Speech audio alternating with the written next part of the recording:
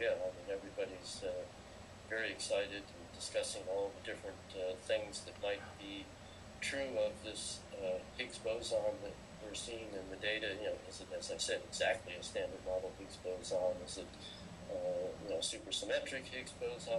Is there maybe more than one Higgs boson? In fact, I just put out a paper with some collaborators that suggests that there could be two Higgs bosons that have almost exactly the same mass, and that what you're actually seeing is two degenerate, as they're called, Higgs bosons. So people in the corridors are continually discussing new ideas and new relationships and so forth. So it's a very exciting atmosphere. Of course, the source of this excitement is the fact that it will allow us to understand how it is that elementary particles acquire mass. Mass is the thing that is attracted by the gravitational field, and if the particles in the universe didn't have mass, then we would not have any clumping into planets and suns and galaxies, and wouldn't have any life